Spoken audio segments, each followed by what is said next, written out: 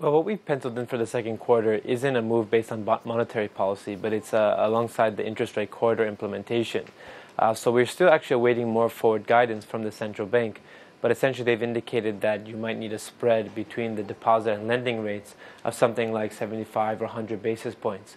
So that actually implies quite a large level of change in the policy rate. So we're actually, we're just signaling to the market that there will be changes in the level of interest rates by the BSP.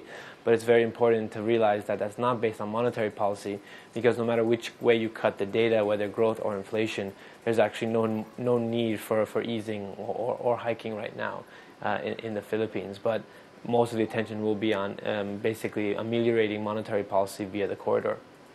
Speaking of signaling, the BSP seems now to be worried about inflation, although they're sticking to their 2.2% forecast. What's your take? We see inflation in a similar range. I mean, basically, we expect inflation to come back into the official BSP range by the middle of this year, be a little bit beyond that. But yeah, essentially, no matter which way you look at some of the inflationary impulses, it doesn't seem that we're going to get really many shocks that'll suggest inflation comes above the target.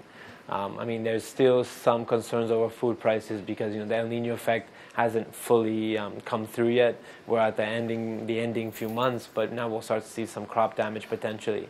But at the end of the day, the fact that oil prices remain so low and broader disinflationary pressures from a global scale, that's really offsetting any signs of inflation in the Philippines.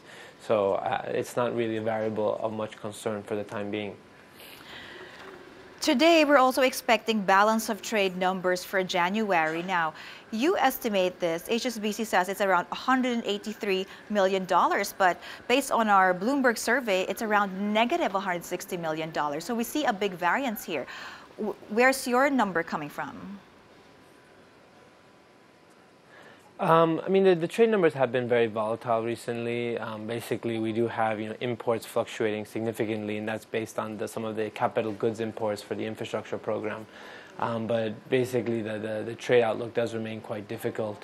We agree that the risks are to the downside for trade, and particularly when you look at electronics, which has been actually a relatively strong performer for the Philippines over the past few months. We saw electronics activity pick up. But actually, some of that's faded away over the past few months as well.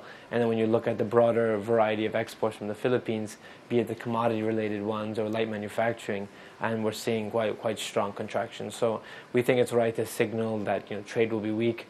As for the actually level of the trade balance, a lot of that has to do with imports and what we see in the capital goods and the infrastructure buildup.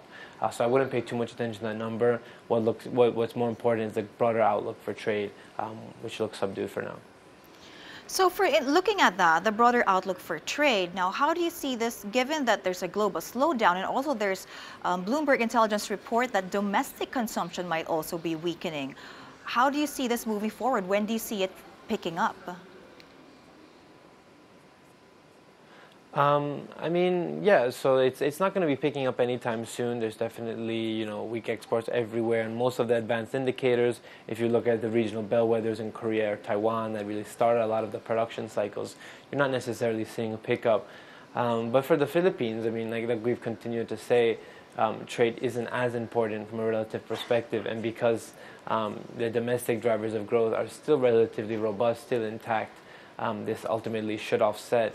But yeah, we're not in the trade numbers strictly speaking. We're not seeing anything until the second half of 2016, and even then, it's more of a leveling out of trade rather than an improvement. All right, thank you very much for joining us, Joseph Incalcaterra, live from Hong Kong.